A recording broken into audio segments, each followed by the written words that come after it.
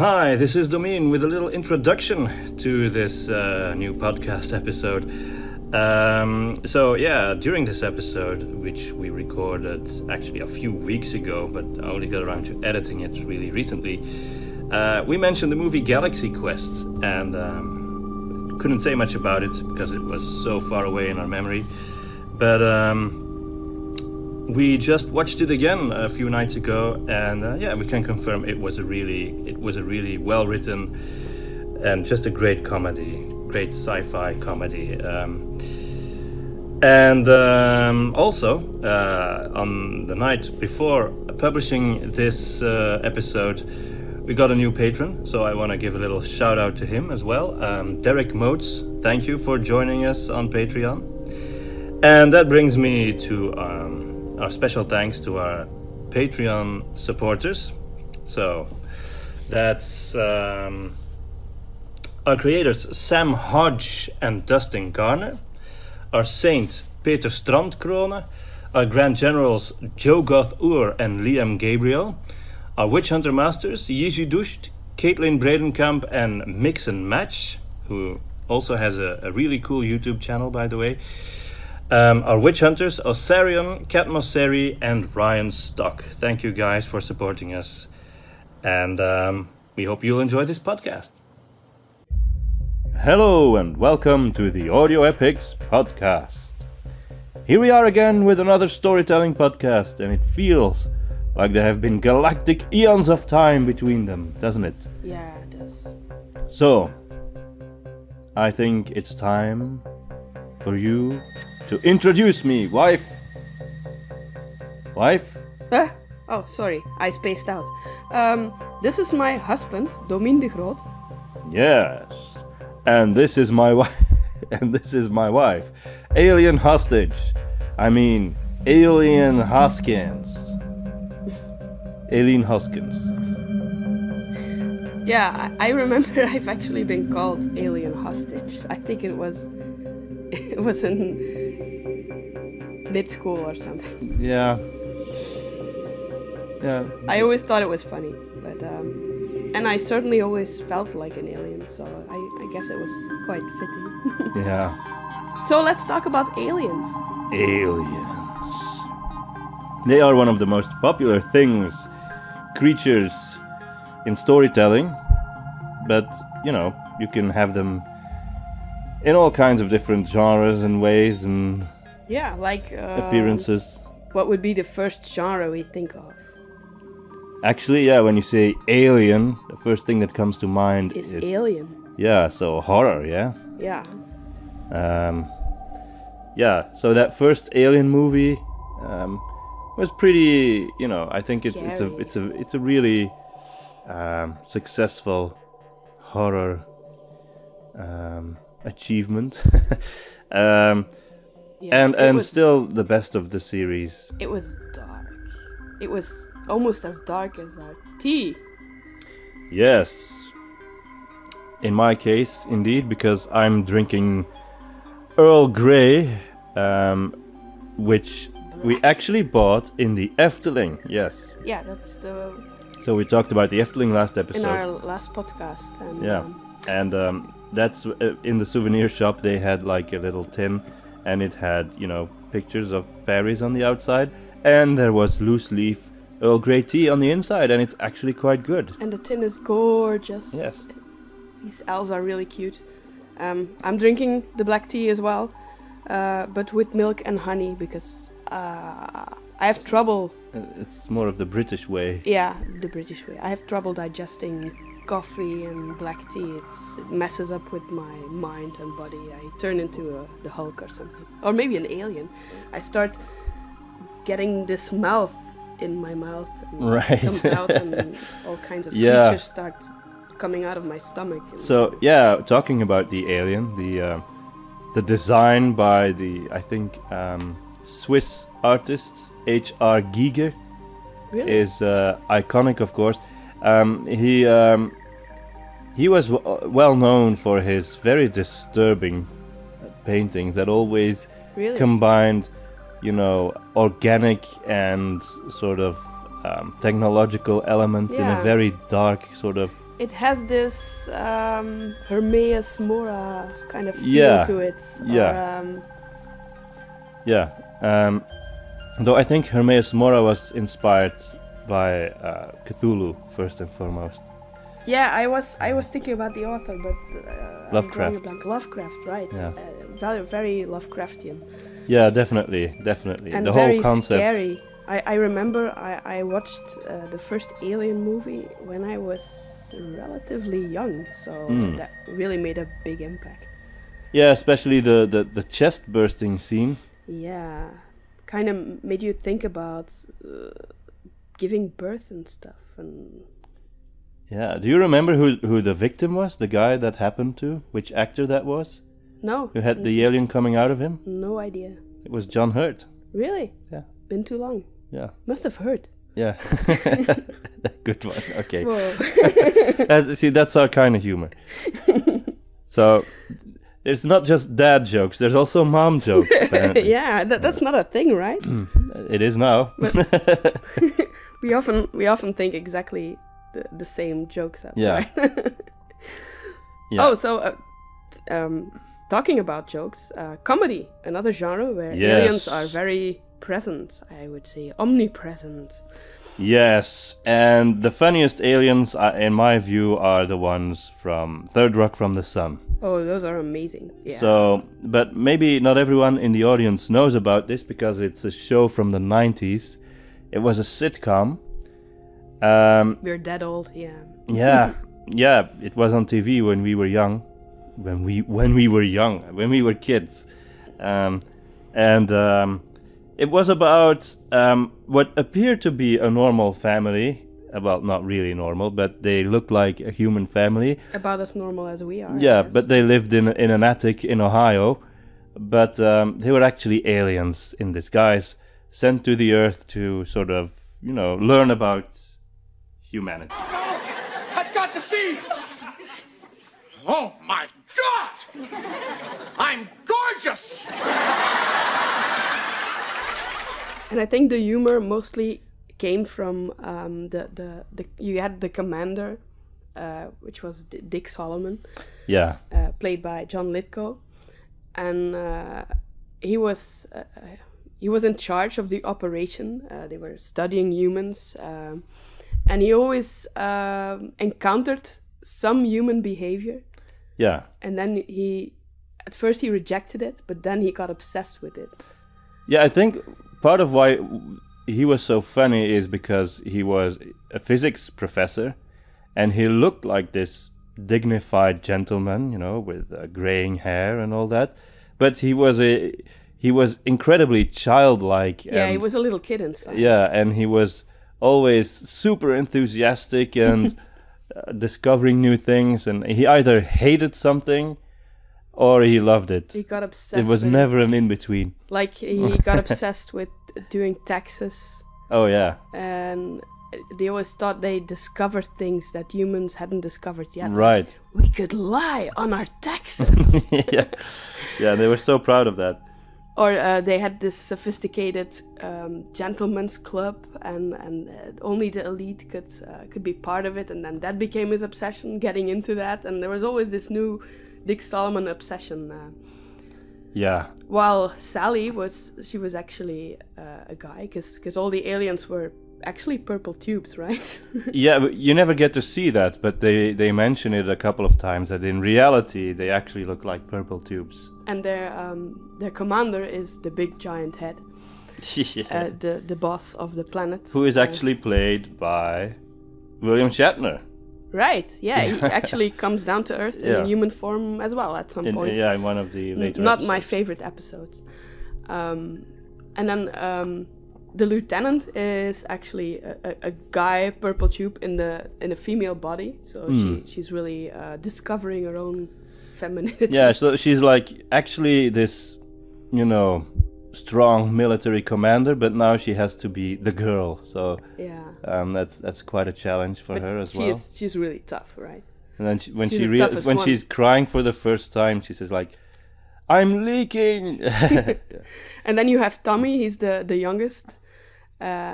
He's supposed to be a Sally's supposed to be Dick Solomon's sister. Right. And Tommy's supposed to be his son, but it's all made up, of course, the family situation to blend in as normally as possible. Yeah. But Tommy is actually, in alien terms, he's the oldest one, so he's actually the most experienced and most intelligent and wise and he gets to go to school. Yeah, that's a whole and other... he goes to puberty and all these things, so that's another conflict. So he's a little kid in the show, but he actually grew up to become quite a successful, well-known actor. He's Joseph Gordon-Levitt. You know, who's done a number of, you know, well-known films and stuff. So so that's Third Rock from the Sun. I think our favorite sci-fi comedy. Yeah, it was really funny. Oh, and then you have Mars Attacks. That's also a famous comedy, right? Yeah. I remember liking that when I was a kid.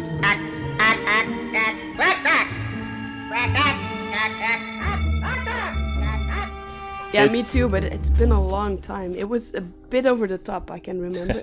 Well, or maybe very much. It came out in the same year or a year after Independence Day.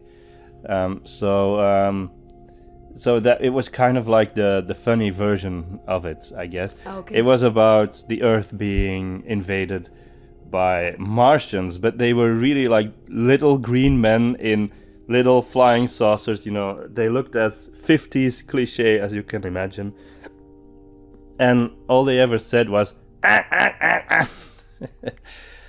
and it was just a really silly, ridiculous movie. And then you had other funny aliens, like in Monsters vs. Aliens and all those movies, animation movies. One sci-fi comedy I remember also that I would like to watch again, because I've seen it once a long time ago. It was Galaxy Quest. Oh, I don't know that one. So it's a movie about a cast from a show like Star Trek, very like Star Trek, obviously meant to be Star Trek. Yeah.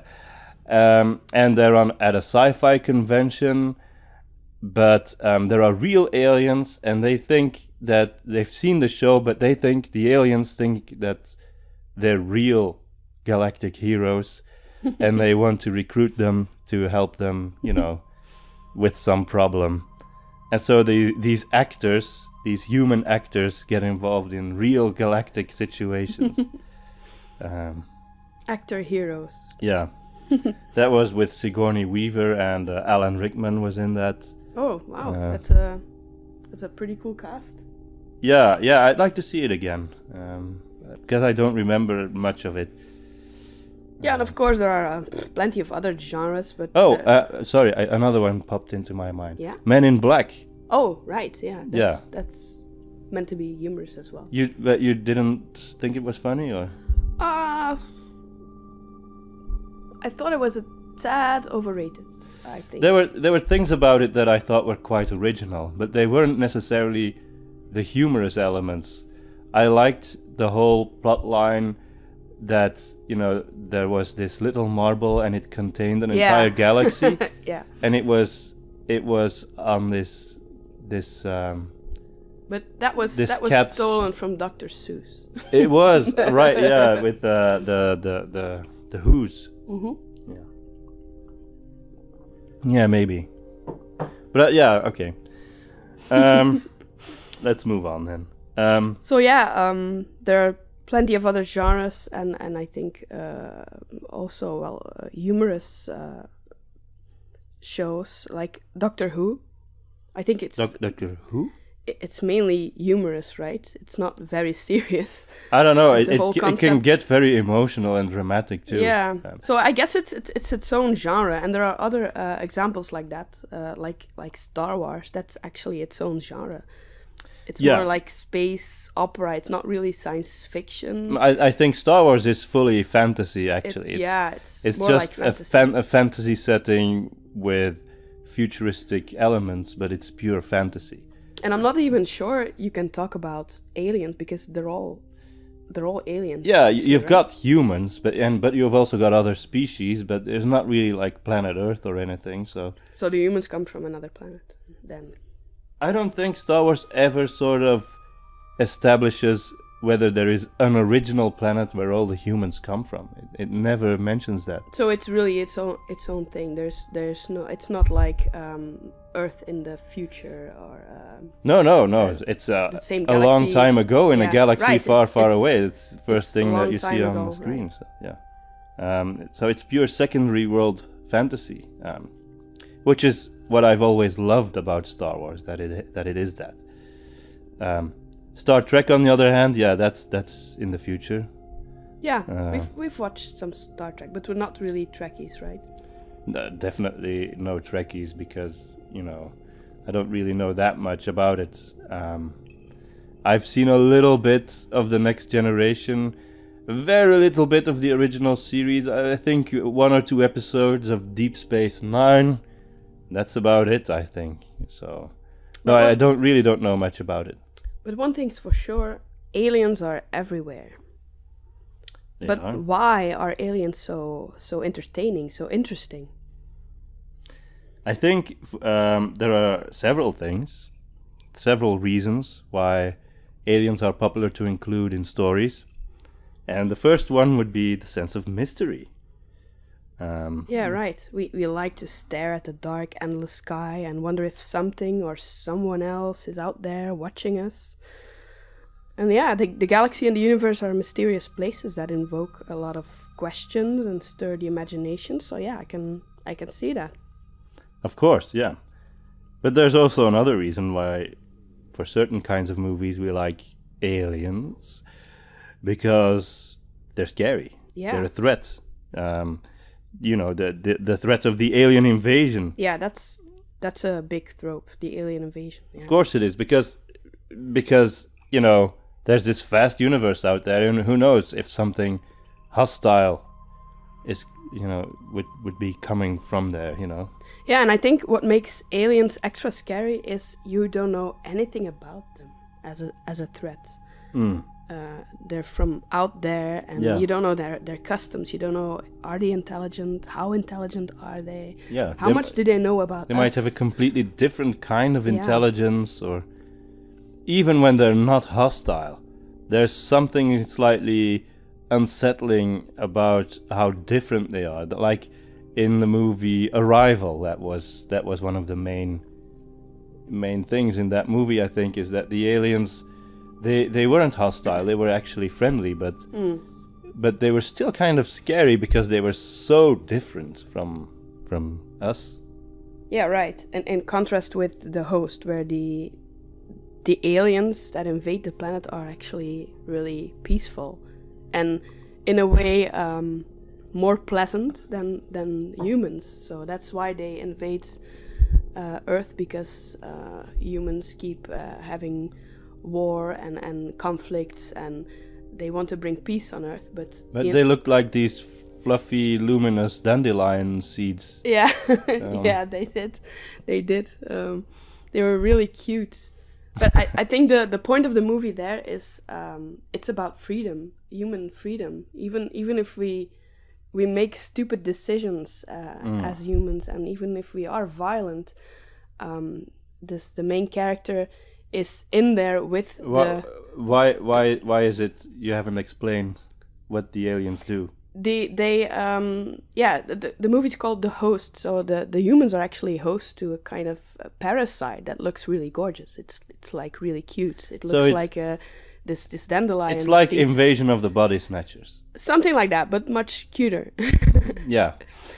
And the main character is a young girl, and she's actually the only one in this invasion of peaceful alien creatures that is consciously inside her body, Right. together with the alien, while the other ones are actually taken over by these peaceful aliens. She's actually inside, and she starts to rebel. I just against realized its something presence. as you're describing the story. I just realized something. So it's based on a book by Stephanie Meyer, right? Yeah. It is. So I think Stephanie Meyer did in The Host, she did to Invasion of the Body Snatchers what she did to vampires in Twilight. Because, you know... She made it cute. Yeah, in Twilight, the vampire, they're sparkling. You know, Edward, you know, he's not bad. He means well. Now that you mention it, yeah. You know, it's kind of like that, but then the sci-fi. Yeah, I never realized it. Of that. I always loved The Host more than the Twilight series.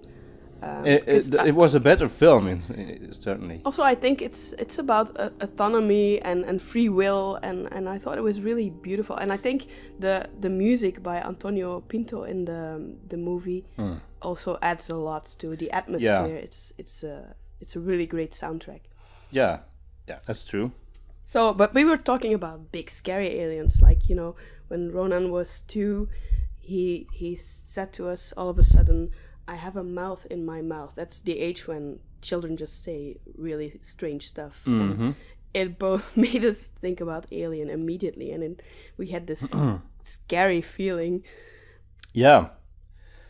Because that's actually one of the scariest creatures ever made. Speaking of that, there's another one sort of loosely connected to it. Predator? Yeah, a Predator. Right, they actually have a movie together, starring together as and video games. Good and bad cop. No, both bad cops. Yeah, both. But both really what bad. was scary about Predator was that it could turn invisible, and it had these mandibles. Yeah. The mouth could like open really wide and had like these insect-like mandibles. And a long face. Yeah. He's always in a bad mood. Okay, let's move on.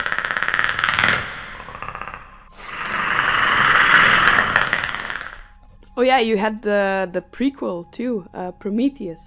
The prequel to Alien, yeah. Right? Yeah, yeah. That movie really confused me. I think it was meant to confuse. It was, yeah.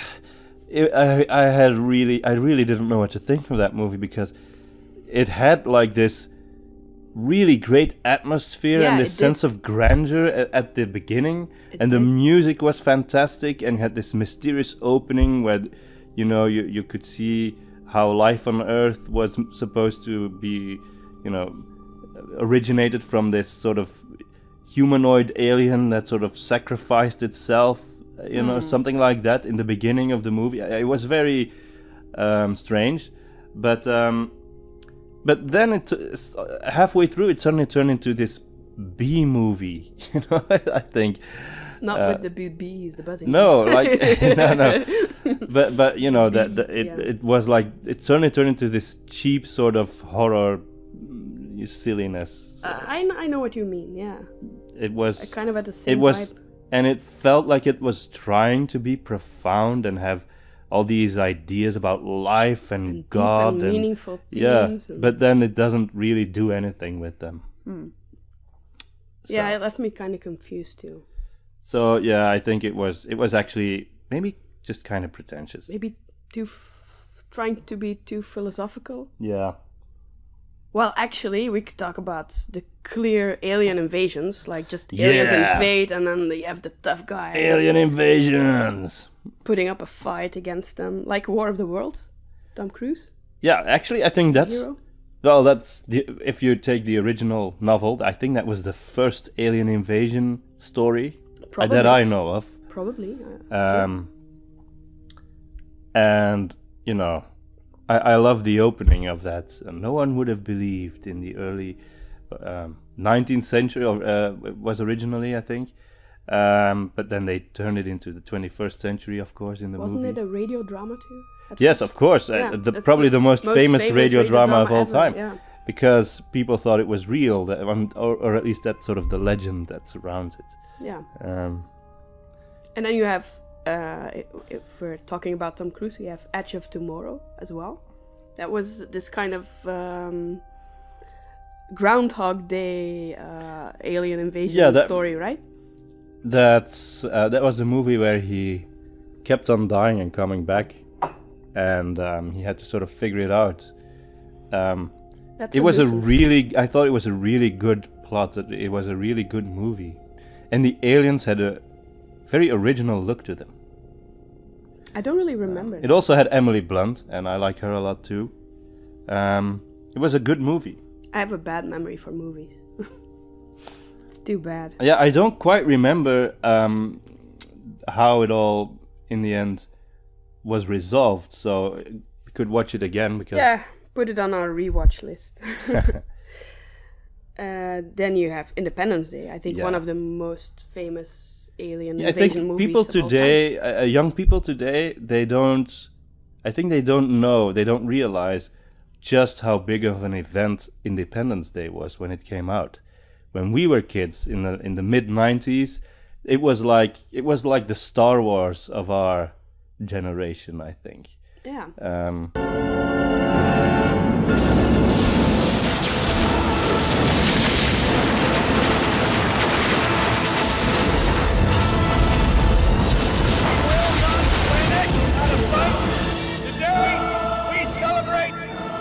Independence Day.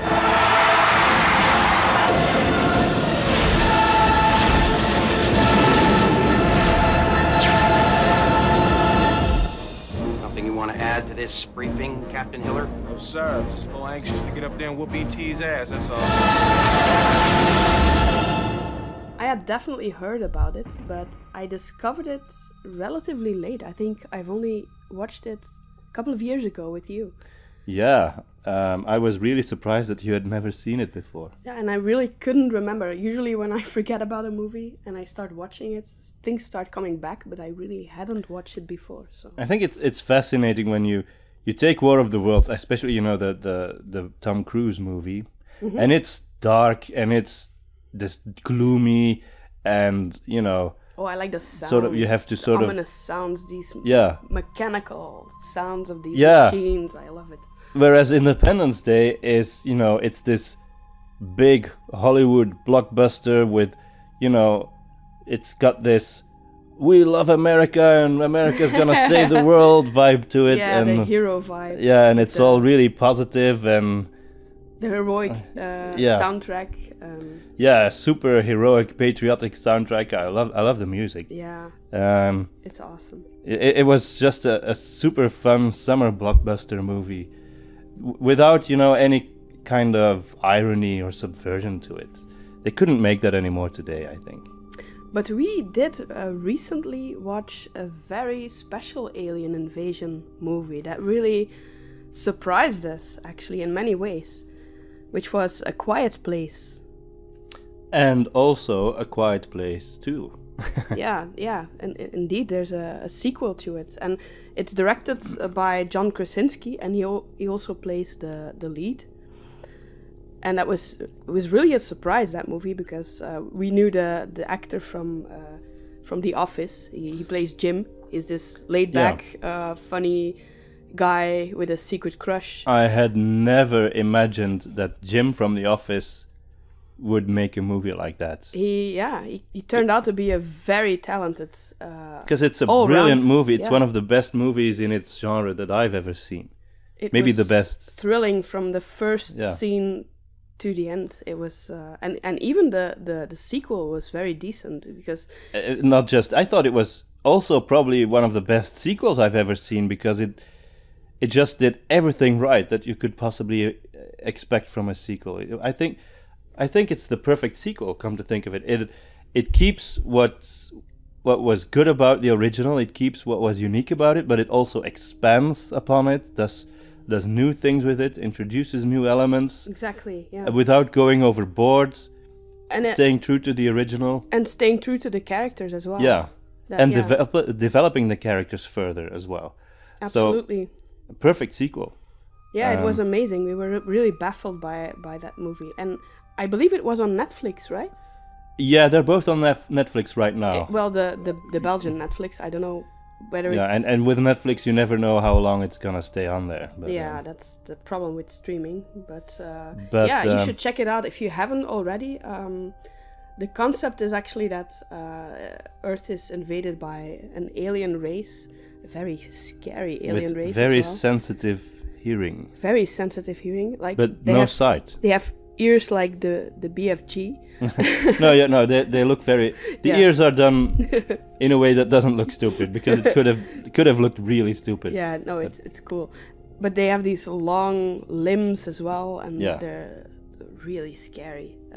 If you thought that they could never come up with a new design for aliens that is original and scary, then you're mistaken. If you watch A Quiet Place, you will know exactly what we mean. Yep.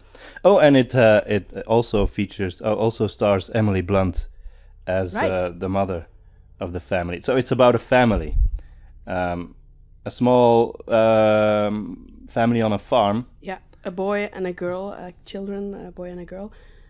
And the girl, there are already a number of problems introduced around the characters, because the aliens that have invaded the planet have super hearing, so they will kill you instantly if you make a sound. So everything has to be, they have to remain silent all the time. And on the one hand, they have the benefit of having a daughter who is deaf. It's not really a benefit, because she doesn't know if she's making a sound. Yeah, that's the problem. But the benefit is that they know sign language pretty well. Yes, that's the benefit. They can communicate fluently with each other. And another problem is that the mother is pregnant with a child. Yes. So she, well, not with an alien. And yeah, she cannot make a sound. So you already know the point she's going to give birth. It's going to be very painful, but she cannot make a sound. Yeah, and Tom Cruise is not involved this time. Okay, so that was a Scientology joke, by the way. Other alien invasion movies? Yeah, we also saw Extinction, which was a Netflix original. Oh yeah. That one. But was that the one with the big twist? That was it was like the whole movie was all about this major twist that sort of completely changes the whole plot. But I thought it was a bit silly. Yeah, but we're not gonna reveal it, because if you still want to watch it, we don't want to spoil it for you. But yeah, it was kind of original. I didn't hate it, but there were a number of problems with it as well. Yeah. What I thought was weird was when I looked at other sort of user reviews for this movie, a lot of people are complaining about the children in this movie. That the children were always saying, "Mommy, Daddy, we're scared," and I thought, that's normal that kids act that way. What are you? I mean, I thought it was a stupid complaint. There were other issues with the movie, but that was a stupid complaint. That's just probably from people who don't have children or who just hate them and eat them for lunch. There's another thing that they commonly do in movies and series, that is people as aliens. As soon as a story takes place on another planet, then we're actually the aliens, right? If we go to another planet and there's already other beings there, then then we're the aliens. And that creates a sense of wonder about the other planet or culture as a human invader. So that's another function of introducing aliens in storytelling. Yeah, and of course, Avatar is the first one that comes to mind. Yeah. Where they actually call the humans aliens in the movie. Outcast. Betrayer. Alien. I was in the place the eye does not see. I seem to remember. Exactly. So yeah, that's a completely different feeling, isn't it? You get a completely different dynamic, because you don't get this sense of mystery of what's out there, but you get the sense of mystery of what's in here, in this jungle. Yeah, exactly. These strange creatures, and it's like going on an adventure to a strange exotic location. That's what made the first Avatar so appealing, and that's why we watched it 6 times in the theaters. I just loved all the creatures and all the... And it was in and how it all... in 3D, right? Yeah. That was and the score is gorgeous, and Yeah. and you have this vegetation that is completely different, inspired by, but Yeah. completely different from Earth vegetation. You have animals, creatures that are inherent to what the I planet. love about Avatar is the world building. How Yeah. everything behind it, you know, it's not just, they didn't just come up with something weird. Everything sort of makes sense. Biologically, how and it would be in that linguistically, world. and Yeah. And that's quite I think the real achievement of Avatar. I think a lot of people sort of get stuck on, you know, whether the plot is original. I think it's so silly to just be preoccupied only with that aspect when there is so much more to these movies. Right, and if you get stuck on that, there are numerous other popular series and movies that don't really have an original plot, that just don't get the same complaints. Yeah, So- like Spider-Man reboot number 576. Oh, is that out yet? I think, yeah, I haven't watched it. I think we're already at 577 by this point. So yeah, and John Carter, Right, Barsoom. yeah, is also a story where the guy, the man, is actually an alien because he's on a different planet, and Didn't that involve time travel as well? Kind of. No. It's been a while since I've watched that movie. towards the end there was an element of, I don't remember. That reminds me of Planet of the Apes. I don't know why I was thinking about that. But Planet- that's a complex story as well because it has the twist. I don't think you can say that's got anything to do with aliens. No, but the humans on the Planet of the Apes must feel like aliens somehow. Yeah. Which they actually aren't. Yeah, but yeah. Okay. Whatever. But John Carter was actually based on a series of novels written, I think, also in the late 19th or early 20th century by Edgar Rice Burroughs, who also wrote Tarzan. And the first novel that I think that the movie's based on was called A Princess of Mars. But that title was probably too girly, so they turned it into John Carter. But yeah, it features a lot of creatures, a lot of alien, well, non-human people, I guess you could say. Also, one of the stories where you have the human as sort of the alien invader is the Space Trilogy by C.S. Lewis. I really enjoyed, especially the second one, Perelandra.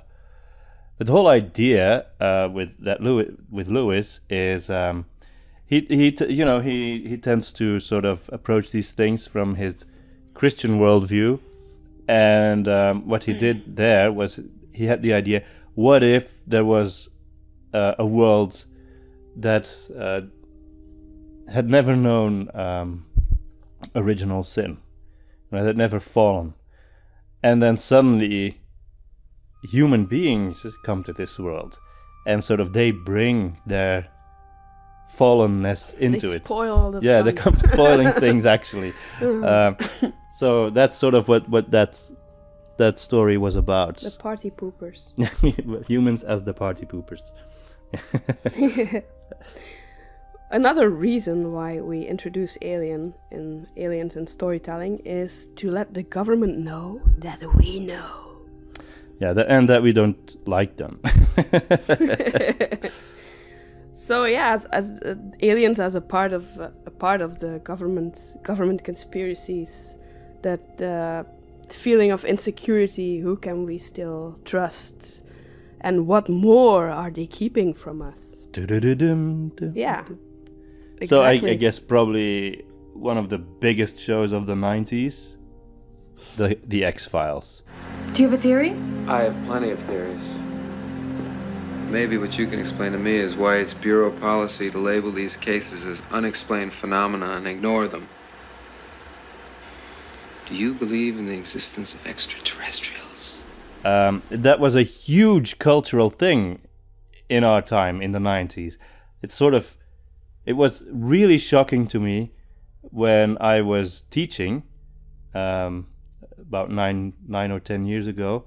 I had a job as a teacher, and I was discussing postmodernism in class, and I used an episode from the X-Files as an example of postmodernism. And these kids, Postmodern Prometheus. no, it was Or numerous. Josie Chunks from Outer Space. Oh yeah, that one. Anyway, these kids, they didn't know. None of them knew the X-Files. They'd never heard of it. They'd never seen it. They'd never heard about Scully and Mulder? It was completely alien to them. Whoa, that's... I was really shocked. That. I was baffled. It was such a big thing How is for that us. possible? And it's like if today you didn't know, I don't know, what's something that everybody knows today? SpongeBob? I don't know. Yeah. It's just unimaginable that you wouldn't know. But like the Simpsons, they do know the Simpsons, right? Because it's still running somewhere on another planet. Guess. I guess. But I think the two biggest shows were the X-Files and the Simpsons in the 90s. I think nothing could even come close. I guess so. You had Stargate SG-1, and you had Charmed and Buffy the Vampire Slayer, and you had Roswell, another alien. Yeah, but none of those things come close to the level of popularity that Angel. No, that's true. And there's an episode of The Simpsons. Yeah, with Scully and Mulder. Yeah, but no one beats Scully and Mulder as a detective couple. Actually, and just the whole concept of the paranoia, and you can't trust the government, and yeah, that whole thing was just. I was totally obsessed with that show, but I do have to admit that I especially love the Monster of the Week episodes. Yeah, me too. Not so much the government conspiracy. Actually, I totally don't like the government conspiracy episodes because I think they're very boring and they never really lead anywhere.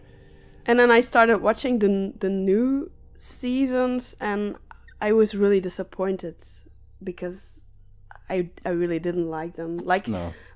I always give them a shot and then I get disappointed. It's like they want to bring everything back from those times and then like Twin Peaks and then make a new season. I haven't watched Twin Peaks the new season yet because I'm just scared. I think you just can't do that. You can't just bring something back with old actors, old wrinkly actors, and just go.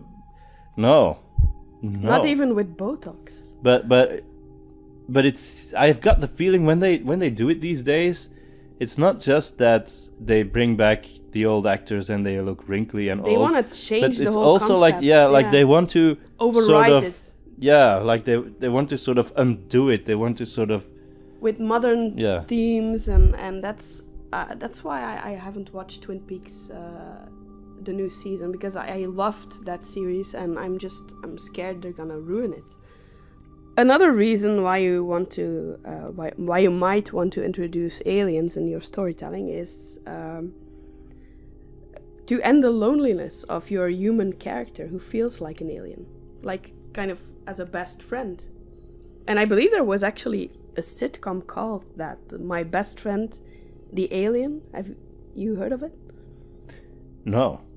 But it sounds like something that would probably exist on the Disney Channel. I thought it was this kind of a show more directed to teenagers, kind of a Boy Meets World kind of vibe to it, but then with an alien.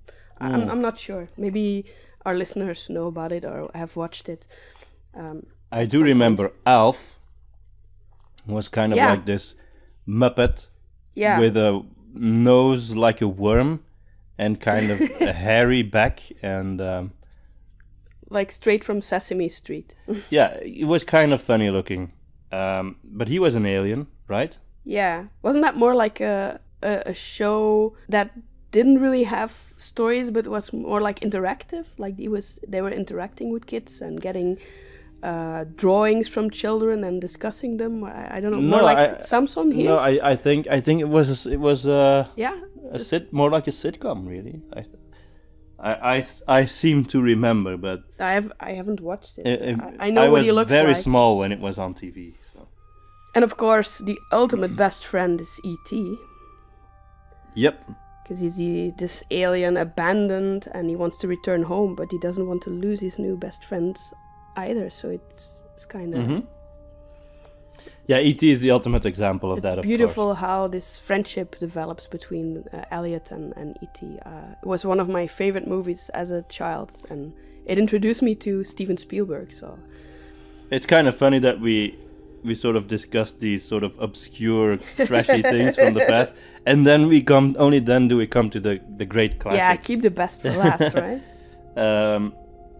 Yeah, not Alien. E.T. is of course also the music is masterful, but of course it's John Williams. Also the atmosphere, and it has everything. It has these scary elements. It has this touching, emotional the whole thing about it, and it's visually gorgeous. Like when they ride their bikes in the sky, and you have this full moon behind it. It's gorgeous. Also the spaceship. Yeah, you with that concept, you could have made like this cheesy kids movie that no one would have remembered. But Steven Spielberg, using his talents, turned it into a great classic, an evergreen. Was this an original script from Spielberg, or he didn't write it? But script from actually, the person who wrote it was Harrison Ford's wife at the time. Really? Yeah. But they got divorced. But if I'm not mistaken, she's actually the one who wrote the story based on Spielberg's idea. Yeah, still it was his idea. Our kids loved it too. They've watched it and they fell in love with it. It's also it encapsulates the 80s so well, you know. If you want to know what the aliens, the 80s felt like, E.T. sort of captures that feel of the 80s, I think. Which later on, they also did it in Stranger Things. Yeah. But there, in Stranger Things, it's sort of a reconstruction of your memories of the 80s. But E.T. was made in the 80s. Small it's boys the real thing. On bicycles. Yeah. That's very iconic. They did another movie like that, right? That really encapsulated the feel of the 80s with these little guys. The Goonies? Super 8? Oh, yeah, Super 8, yeah. That was sort of the precursor to Stranger Things, I think. Also, about an alien, I seem to remember. There was an alien in that movie. Yeah? Super 8. Yeah, and a spaceship. But I don't really remember the story. Me neither, but I liked it, especially the 80s vibe to it, and I think it was one of J.J. Abrams' better achievements. Stephen King is also famous for having these 80s themes in his books, and little guys on bicycles, like in the It movies, which is actually kind of an alien too. Actually it is, right? It is an alien. Yeah. It's revealed in the second movie that... But he's not your best friend, right? Not really your best friend, no. I wouldn't get along with him, no. But Lilo and Stitch are best friends. Lilo and Stitch, indeed. That was the next one on our list. Yeah, and that was a really surprisingly good movie, because I've always I've had it for a long time on DVD, and I hadn't watched it, and then when I finally got to it, I really liked it. I thought Lilo was really endearing. She was this typical amazing child. Yeah, I don't think there's anything typical about her. She's quite a unique character. Yeah, but she was endearing as a child. She had this great personality, and she was funny, and she was smart. It's an incredibly original movie. When I saw it, I was kind of floored by just how unique it was. I couldn't believe that it was a Disney movie, because it doesn't feel like a Disney movie. It feels more like a Pixar, which is actually Disney, but usually more original or... But also the animation style, it just looks and feels very different from what you expect from Disney. Yeah, that's why I think I didn't immediately watch it, and because it looked so different. But yeah, I guess it was just prejudice, because I really loved it, and the story. Just the fact that it's set on Hawaii, just that alone, is like, and that they really incorporate all of those elements of that location. It's actually about a family that fell apart, and it's a sister taking care of her little sister, Lilo, and social service comes by regularly to see if she can actually handle it, and it's a challenge. And then there are aliens. She decides, the aliens. I guess the Stitch is kind of considered dangerous on his planet, and he ends up on Earth. But he's this experiment by a crazy scientist, and who was banned by the galactic government, and that's sort of what happens. And he ends up in a dog shelter, an abandoned dog shelter, and Lilo ends up buying him as a dog, but he's not a dog, obviously. Yeah. But they say he was run over by a truck and he survived somehow. So they adopt him as a dog, and then actually he causes a lot of trouble, but then he becomes part of their family, and it's a really nice movie. Nice feel to it. Okay. And then you have Home. That's another animation with an alien. Right. With the voice of Jim Parsons. Jim Parsons. Yeah. Sheldon.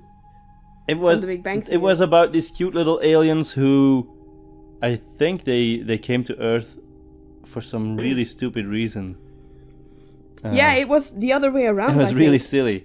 Instead of Lilo and Stitch, it was an alien on the run from his own people, because he felt lonely and misunderstood, and then he kind of finds his place on Earth with a friend. So that's for the alien best friend. And then, of course, another reason why we include aliens in stories is simply as a reflection on human life.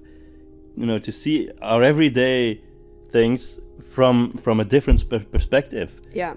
And the best example of that we've already mentioned. Yeah. That's actually Third Rock from the Sun. Yeah, and the part of why that show worked so well was because they took these really eccentric aliens, and using them showed us how weird humans are. Yeah.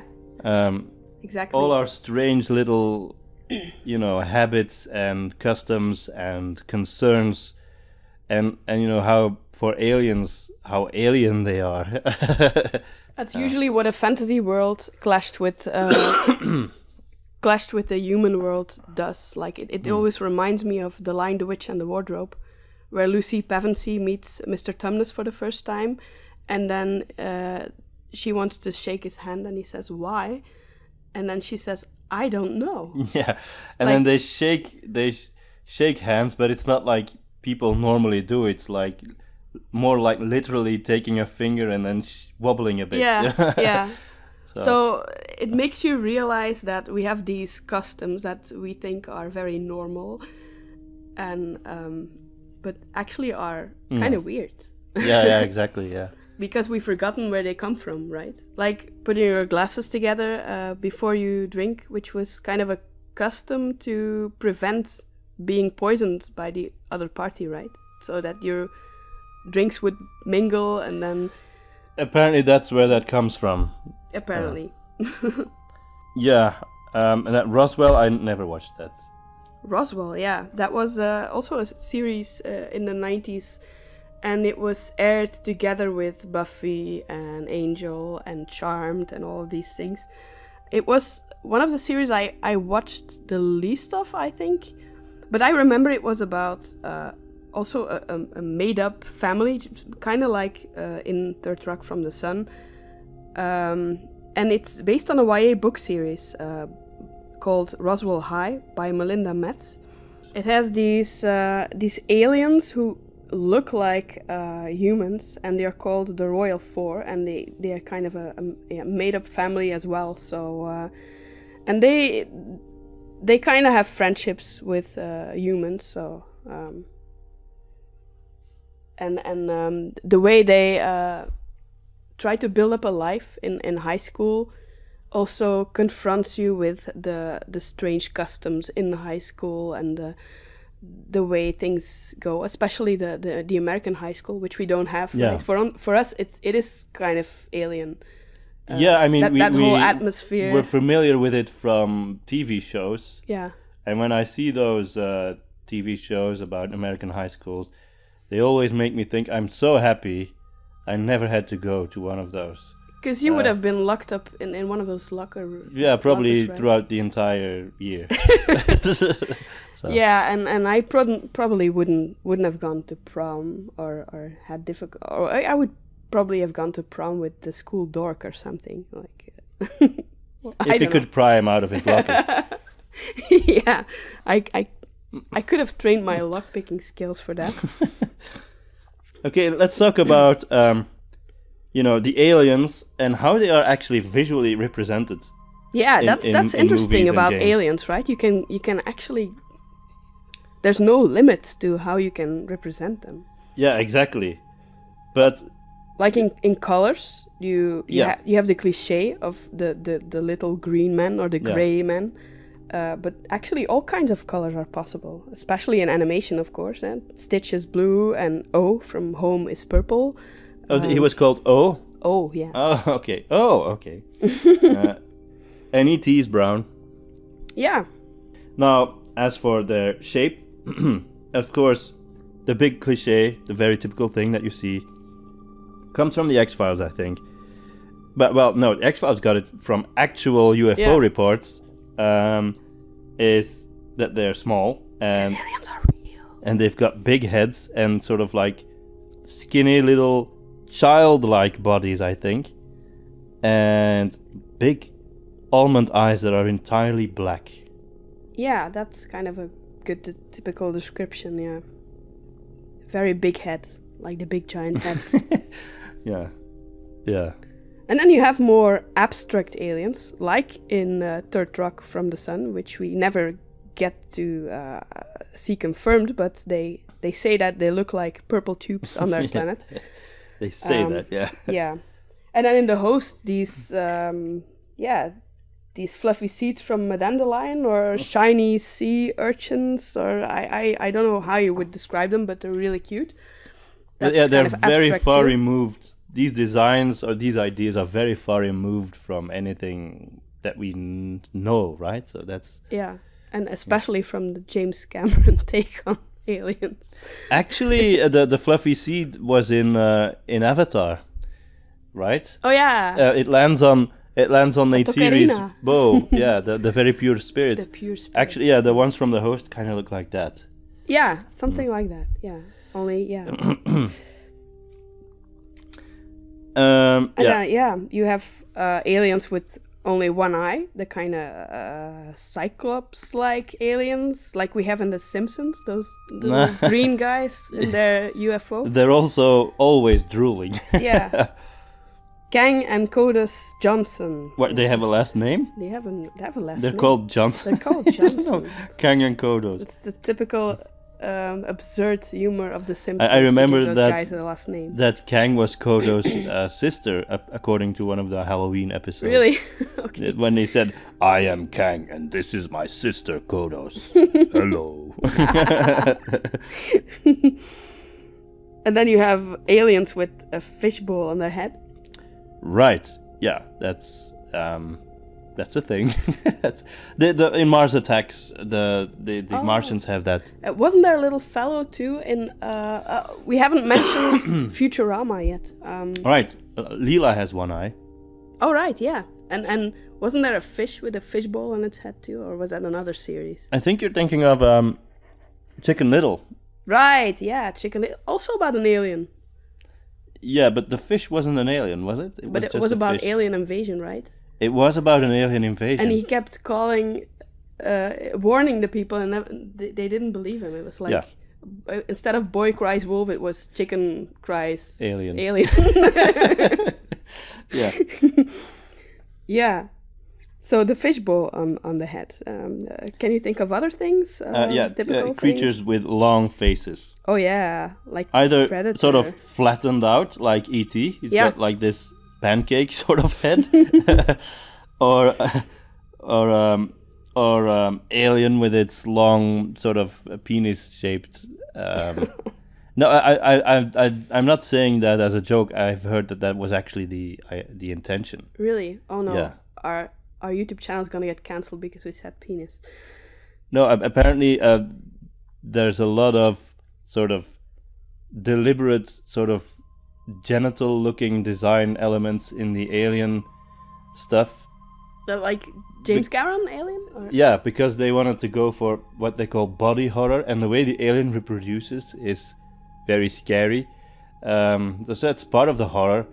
And so the face huggers, have you seen what they look like on the sort of the side that attaches to your face? It kind of looks like phallic female anatomy.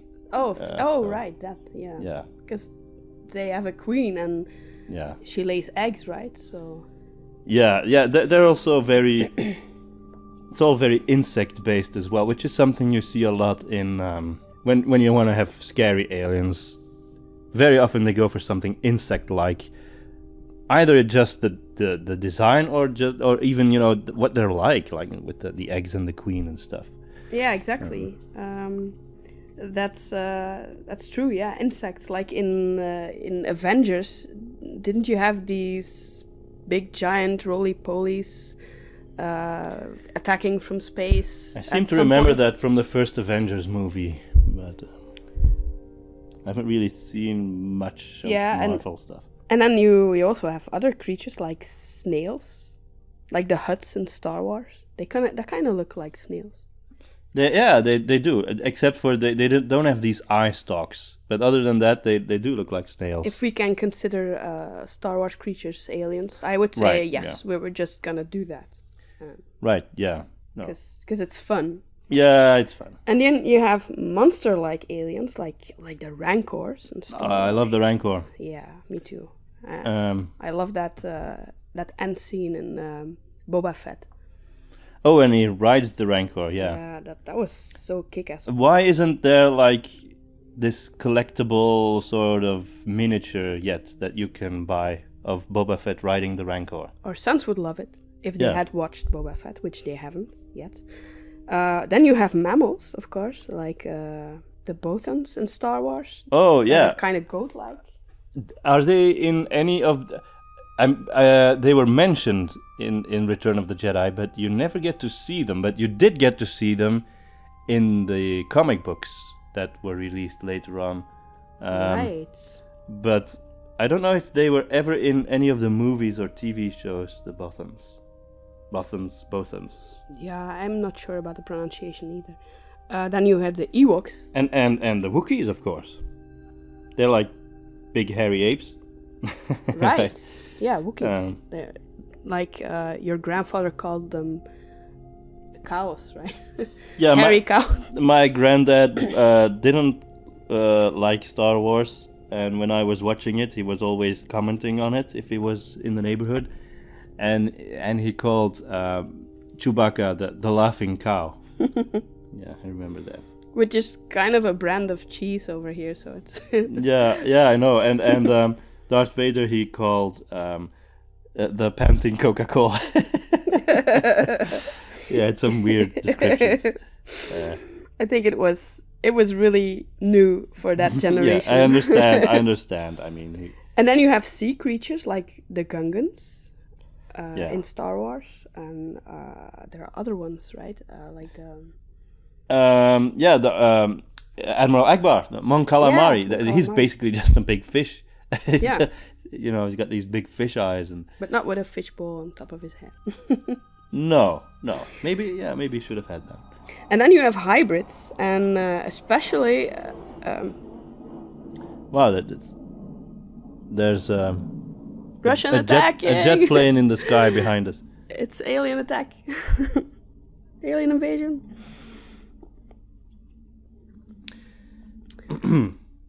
And then there's hybrids, and I think especially there's a lot of examples in Bethesda's Starfield game, which we haven't played yet, because if we would start playing that, then there would be no Growl's game. So we really abstain from all new games.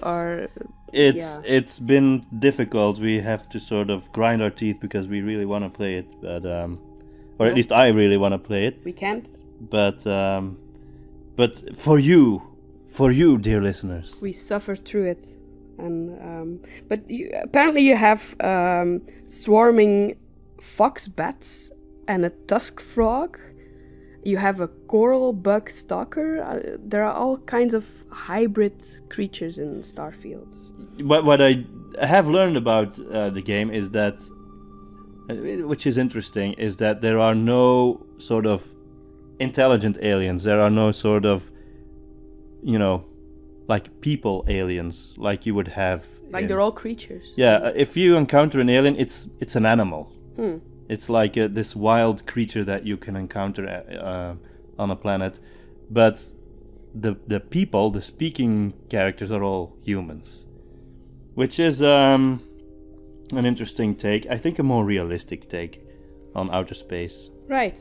And other examples of hybrids you can find in Mass Effect, like the Batarians, which are kind of humanoid but with multiple eyes. Also, I thought they looked a bit like insect-like? spider heads. Yeah, but insect-like. There's like a guy like spiders. that in the Clone Wars too. He's like a big spider. Oh, really? This It's general, not Darth Maul. No, there was this general of the separatist army. He gets killed by Anakin, I believe. I don't remember that.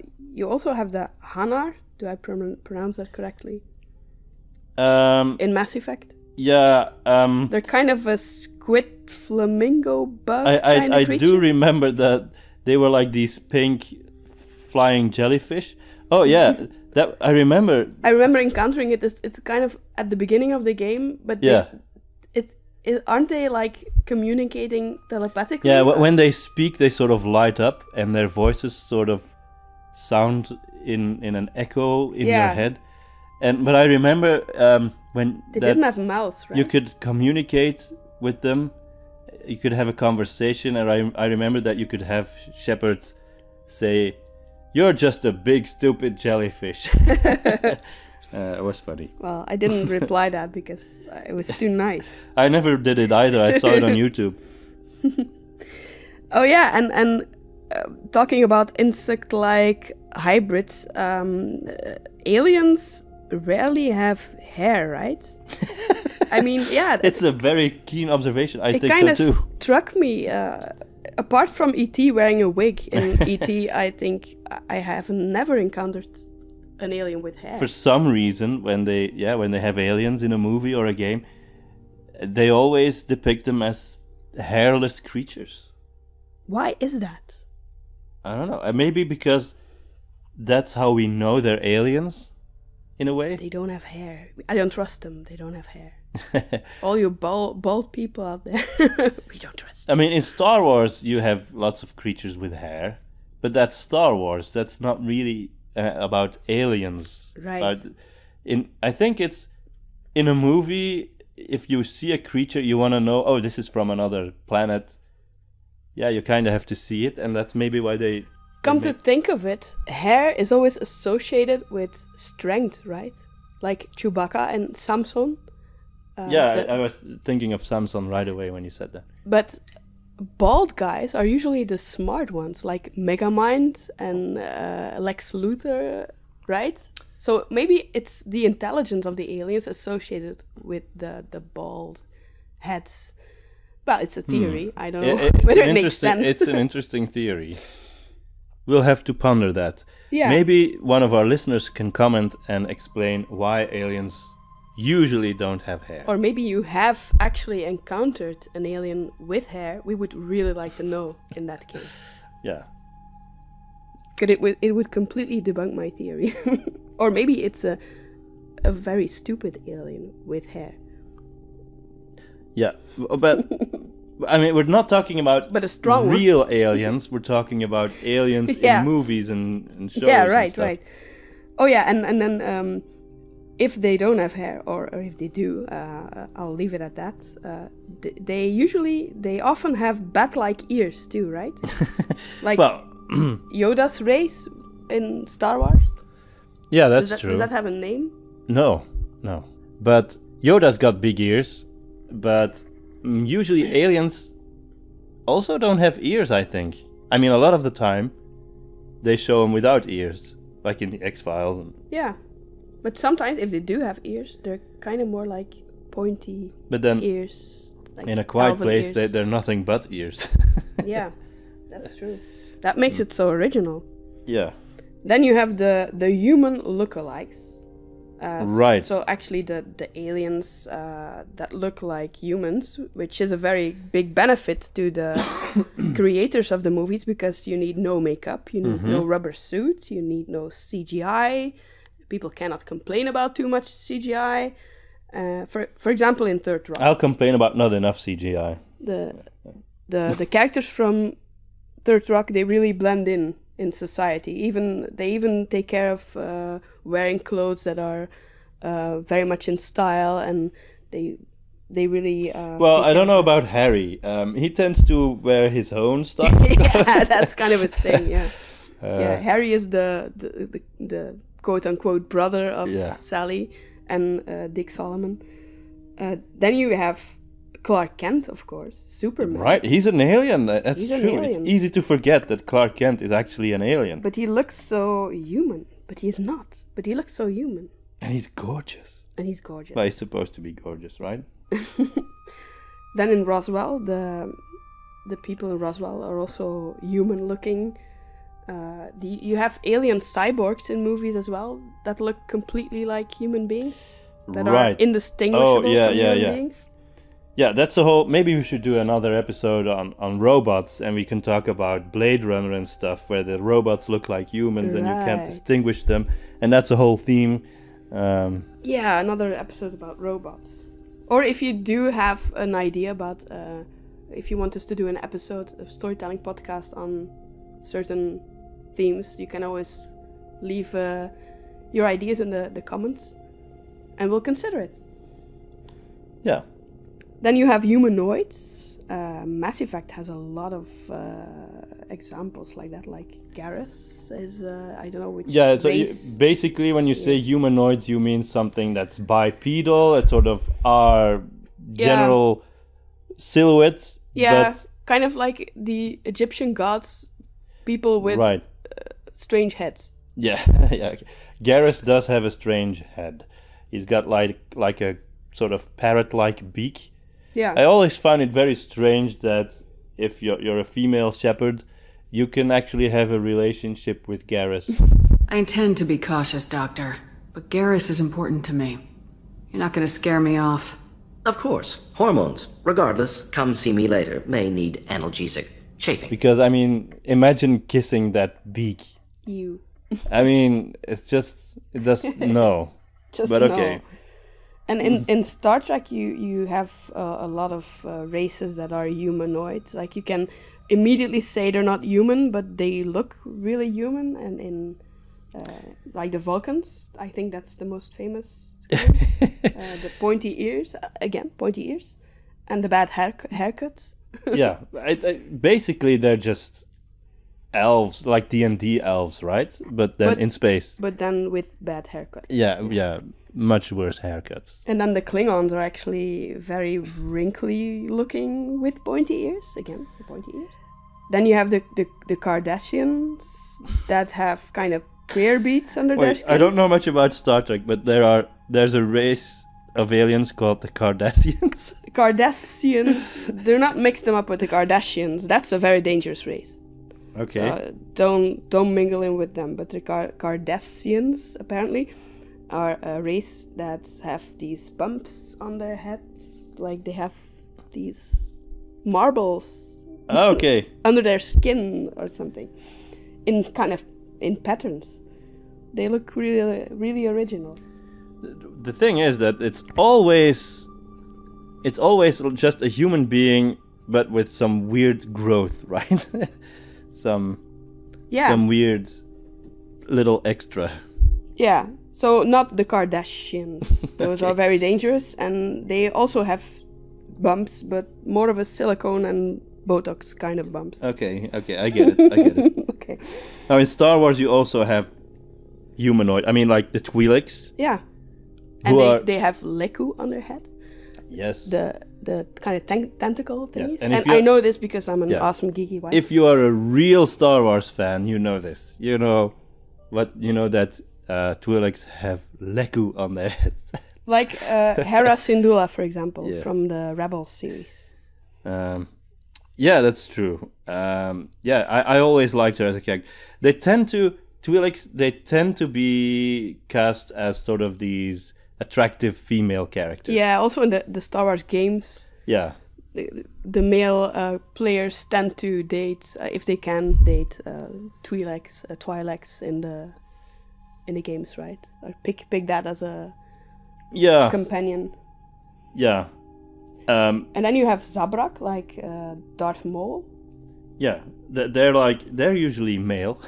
Yeah. And they've got bald heads with horns on them, all over the place. Then you have the Shiz or the Chiz. Yeah, like Admiral Thrawn. Yeah. Blue guy with red eyes. Mass Effect also has examples of humanoids. Yeah, you already mentioned Garrus, but the Asari are kind of like their version of the Twi'leks, because they're always female, but they really are always female. You have male Twi'leks in Star Wars, but the Asari really are always female. Yeah, right. Because they reproduce with other races. That's how they. I didn't know. That's how they continue. And then you have the Kaminoans in Star Wars. Yeah. Really however, long necks. They are human-like, but actually they look more like the classic representation of aliens, right? Instead of humanoids, perhaps. And then Mass Effect also has Solarians. Yes, like Dr. Morden. If you give them a wig, they will become humanoids as well. Yeah. yeah. And then we have the aliens as more machine-like creatures, which is also another thing. You have the Geth in Mass Effect, but I believe they were created by another race as machines, but then they developed their own consciousness and culture and stuff. Yeah. So you have machines, but you also have machines with organics inside. I think Doctor Who has a lot of examples, like the Daleks, which are kind of waste basket tanks, or maybe more like salt and pepper disposers with indoor climbing wall knobs on them. Don't forget the plunger. Oh yeah, there's and a plunger. Toilet plunger on there. Very dangerous, very dangerous. And then you have these organic blobs in them, which are apparently called Kalets or Mondasians. Wow, you did your homework. I did my homework. Yeah. I don't know anything about this. It's not that I'm so smart that I remembered, because they mention it in the series, but I forgot. Okay. So I looked it up. And then you have the Cybermen, who I remember have been suggested to have once been humans, and I think that's what I thought was scary about them. Like, you could be turned into a Cyberman, like you could be turned into a vampire or a werewolf. Right, so it's a sort of futuristic take on that mythological idea. So that's for folklore idea. Doctor Who, and then you had the War of the World aliens, who were actually in kind of creature-like machine. Yeah, these as well. big tripods. Yeah. But they do come out, and then you see that they look like your typical aliens. But what I thought was original is that, like their machines, they also had 3 legs. Right. And then you have all kinds of other aliens. Probably we've forgotten about other kinds of aliens. You have the mysterious ones, like the unseen aliens. More like the predators. That right, yeah. Or aliens that you never get to see, but you know they're there. They're invisible. That can work. And then you have the Jawa in Star Wars, which I also thought were really They're mysterious. Yeah, because they have these red Christmas LED lights as eyes. Well, that's probably how they did the eyes. Yeah. But it was mentioned in an episode of, I think, The Mandalorian, that they're actually hairy. So we know that now. Right. Because this woman who works at the sort of, the junkyards where she fixes his starship, and she mentions, I dated a Jawa once. I dated a Jawa once. Too hairy or something. Yeah, I thought that line was a bit too much. They should have cut that. It kind of changed my entire view on that character. Yeah, her telling about maybe she was just joking her ex. Yeah, she looked very serious. And then of course what's also very mysterious is the suits of armor. Like you cannot see what's inside, but it's just a suit of armor. Right. And you can go all different designs and styles and there must be more ways to They kind of did something original in Independence Day, which was it kind of had this organic armor, the alien. Right? On the outside, it had like this carapace. It was still kind of fleshy and slimy, but it was tough. But on the inside is the real alien, hidden inside, and it's like this really frail. Right. That's done more than often, right? I believe. Was it in Home or another animation movie where the alien turns out to be? You have the impression that he looks one way. And then at the end, it's revealed that there's just another creature inside. It looks completely different. It sounds familiar. It was done in Team America with Kim Jong-il, who turned out to be just a cockroach from outer space. Oh, right. Which is probably one of the conspiracy theories that is true. Aliens are usually, they're intelligent or they're strong, but they can have abilities and powers as well. Yes. Like you have the aliens from Roswell that we've mentioned. They are called the Royal Four, and they have abilities, but I always thought they were kind of lame. Max is kind of the main character, the main alien character, and he can heal people. And that is also how the series starts off, because I believe he heals Liz, a human girl, in the pilot, and that they fall in love. Obviously, that's it's kind of about relationships, human-alien relationships. And Isabel is his sister. She can enter people's dreams, I believe. Like Freddy. But less scary because she's kind of good-looking as well. And then Tess, she can cause people to see things that are not really there. And then I believe Michael's power is either never revealed or I didn't get it. Or you missed that episode. I missed that episode, probably. I still think the Royal Four sounds like a music band. You know? Yeah. This is the Royal Four, and on guitar we have Max. I don't know. Okay. Then Superman, of course, basically he can do anything, right? He's the whole package. Yeah. He's gorgeous. He's strong. He's got X-ray vision. He can fly. He's got supernatural good looks. He has journalism. Yeah. Which is a superpower because, apparently it's really hard to do well. But he's only got two weaknesses. One of them being, of course, kryptonite. And Lois Lane. Yeah, that's the other one. Lois Lane is his other weakness. Okay, so what kind of sounds do aliens make? Languages, various grunts. Yeah, languages do they speak, or grunts, yeah. They can be all over the place as well. You can do whatever you like with it, right? Yeah, that's true. You have the Na'vi language, which is actually... The Umkamitske. Yeah, really developed and by an actual linguist. Mm-hmm.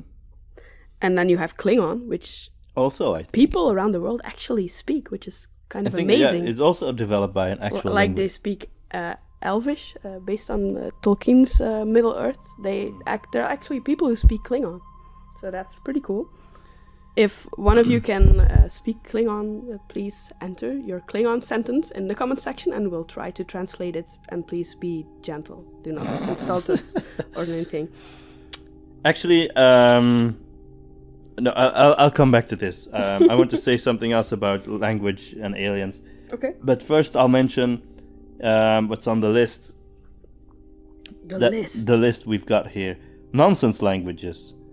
Basically, Wookiees, they go like, well, various grunts.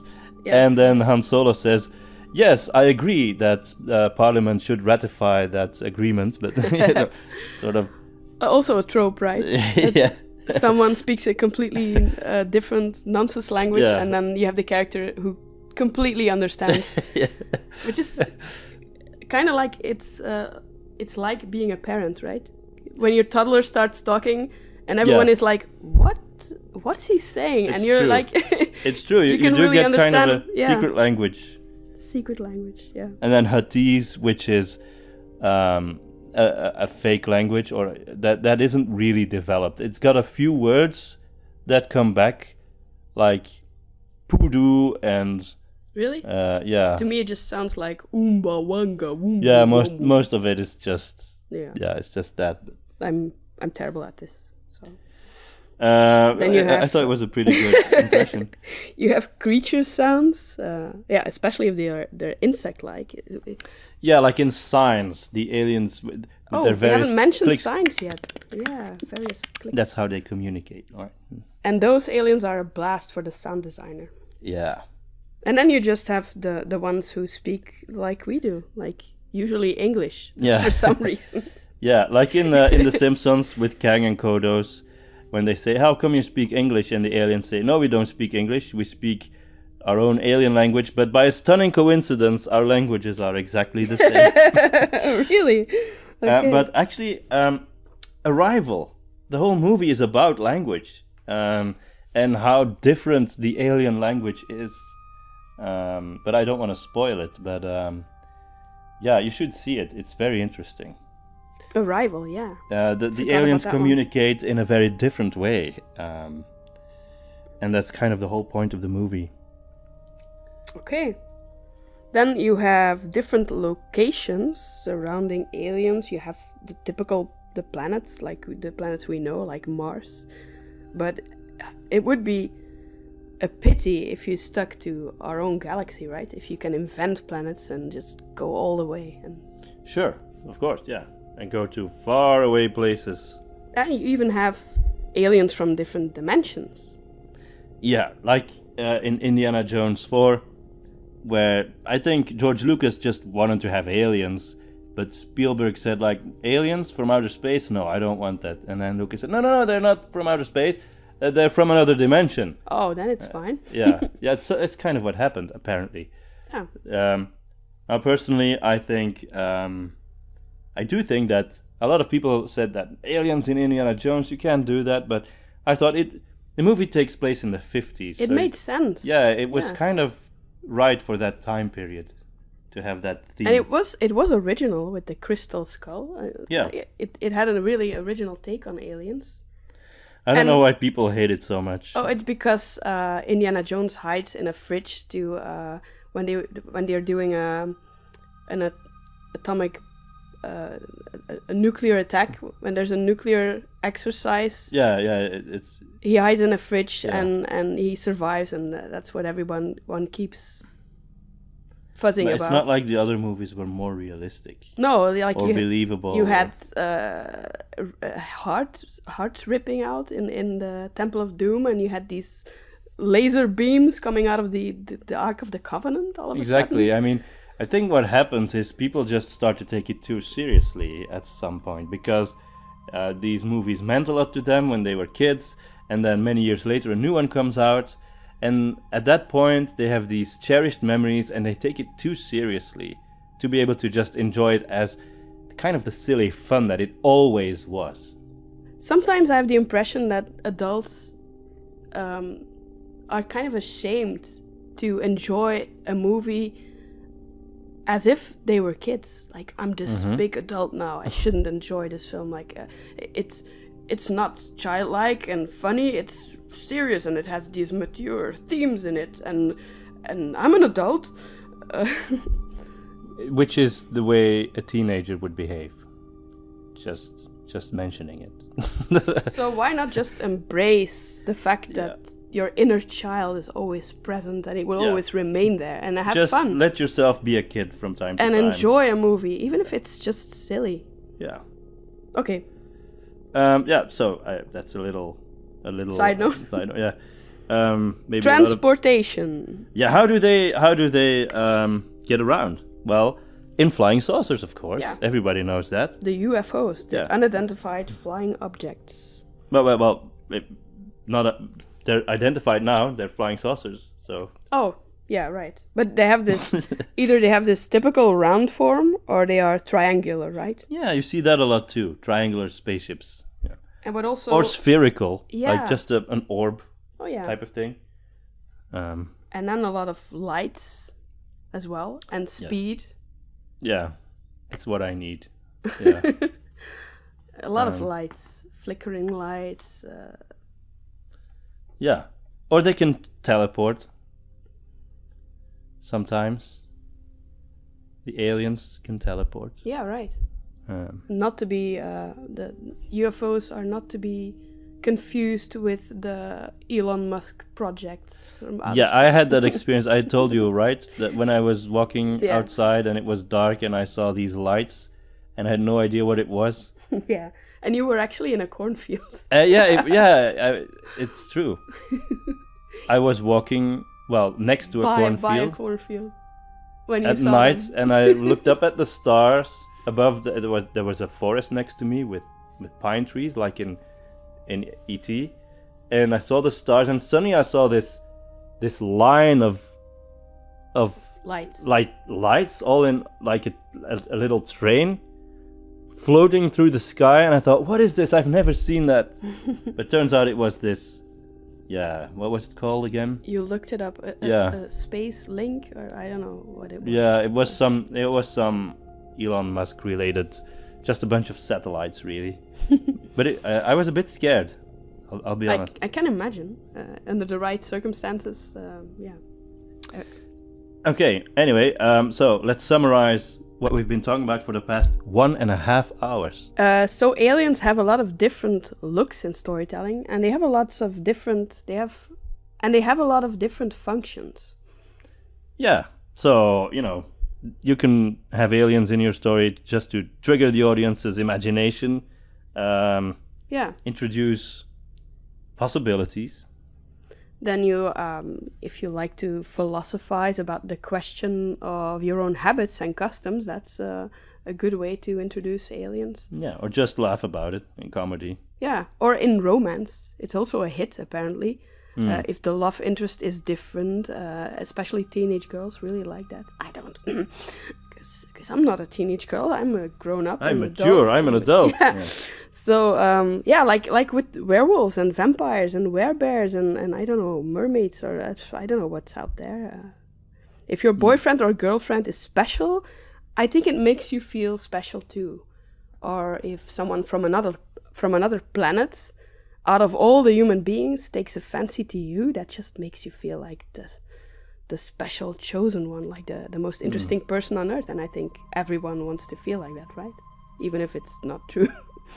And then in horror, aliens make a great enemy, since we don't know anything about them, and we have to learn fast in order to defeat them. And they can also be faster and smarter or more capable in other ways than humans, which makes them more challenging adversaries. Yeah, exactly. You see a lot of that in, like horror and action. Mm-hmm. And as for graphic designers and props people and CGI people in movies, they are just tons of fun. Yeah. Of course. So, what's your favorite alien? Favorite? What do you mean? Do you mean like the cutest or the scariest or the... First the cutest, then the scariest. The cutest. Well, if Star Wars counts, I'd say Grogu. I think. Oh, you stole my one. It's everyone's favorite. I was gonna say that one. But okay, if you pick Grogu, then I pick E.T. because he's really cute, especially with the wig. because he's hairless, because he's an alien. And the scariest one, yeah, I think, would be a tie between Cameron's aliens and... Actually, yeah, Ridley Scott was first. Yeah, but he had more. Cameron had more. And those from Quiet Place, I don't know what they're called. Oh, right.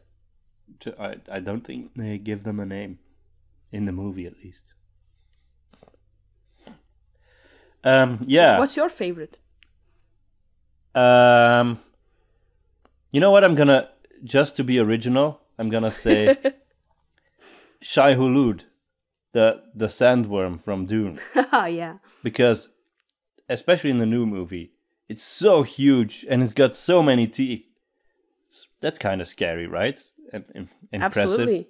If he's your best friend, then you really have a benefit. Nobody will actually question your absolute power of the entire planet.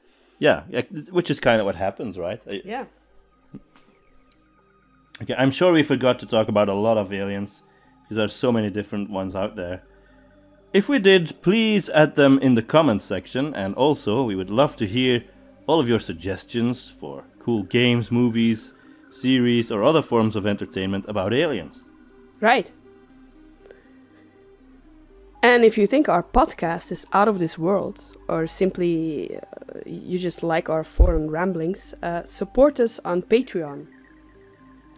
As also for our dramatized audiobooks, which is still the main thing we do, still not really about aliens, epic fantasy for now, a bit of maybe horror or dark fantasy as well, and fairy tales. But we might, there will be alien races in our stories once. We have an outline for a space adventure series. Yeah, one day we would like to do that. Yeah, if we don't get too distracted by our stupid boring jobs in the meanwhile. Also, yeah, we have a Discord server, and it's pretty dead over there. So if you'd like to liven up the place, you're welcome. Yeah, aliens welcome. Yeah. So feel free to contact us, send us a YouTube comment, like us, send us an email, or phone home. Right, and fly by some other time.